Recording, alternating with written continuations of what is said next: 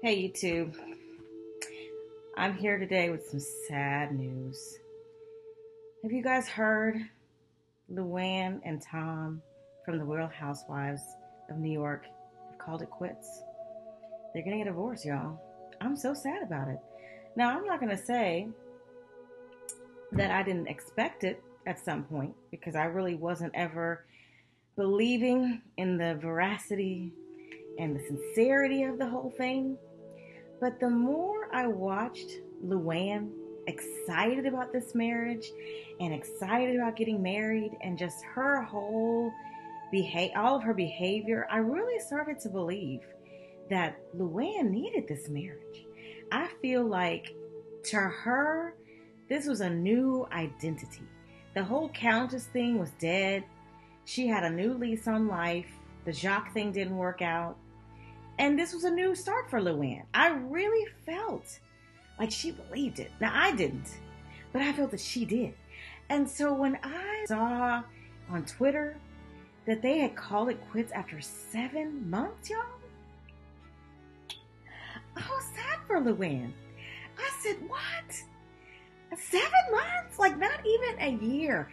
I had read all of the gossip about, she wasn't sure about getting married, and she just wanted to go through with it, and she was okay with getting divorced later.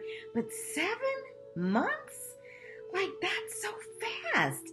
And I did a little digging, and there was all this rumor about the affairs, the continued affairs, and I had commented on some during my reviews, but as you know, I fell off on the reviews because I fell off on watching the show. But when I saw the headline, I was just shocked.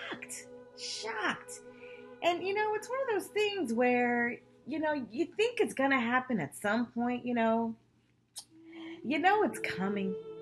But when it happens, you're still not ready. You're still not prepared.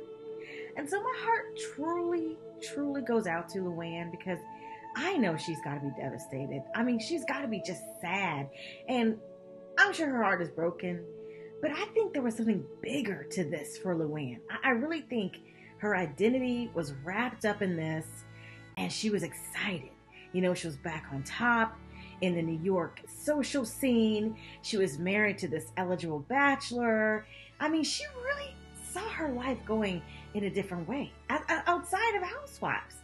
Like, she didn't have a big show about her wedding. We had some personal footage.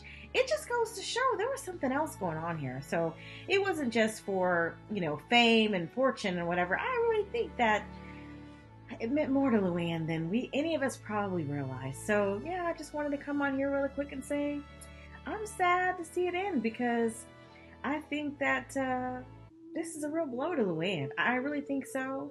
I hope she finds true, real love, down the road, that it's not just something to fill some void because Jacques didn't work out and, her marriage didn't work out. But I really hope that Luann doesn't just vanish. I hope we still get to see Luann. I like Luann.